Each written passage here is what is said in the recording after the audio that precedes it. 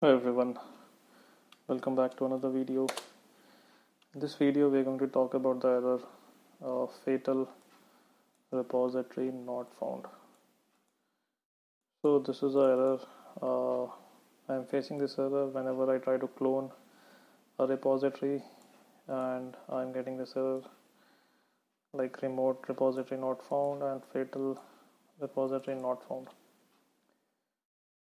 So, this is an error, common error in GitHub. Or Git, I should say, like whenever I try to clone one repository and it says it is not found. So what you need to do to fix this error is, this is related to your credentials. So you have to use the credential manager to uninstall and install your credentials. So the command for that is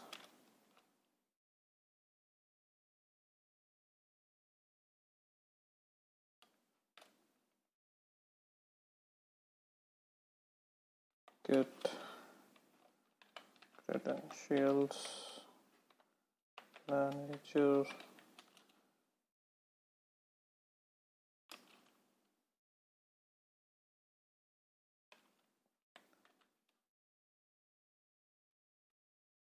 uninstall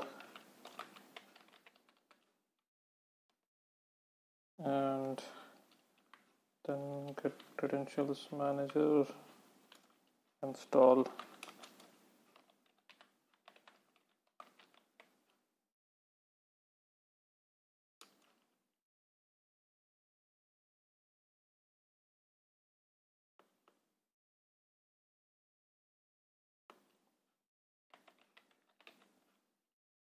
Install. So these are the commands you need to use for this issue, and then once you have used it, you can try retrieving the repository, and it will install without any issues. So this is how you can fix this issue, and hope this helps. Also, you need to check if you have a typo in your repository URL. If there's a typo, you might get this error.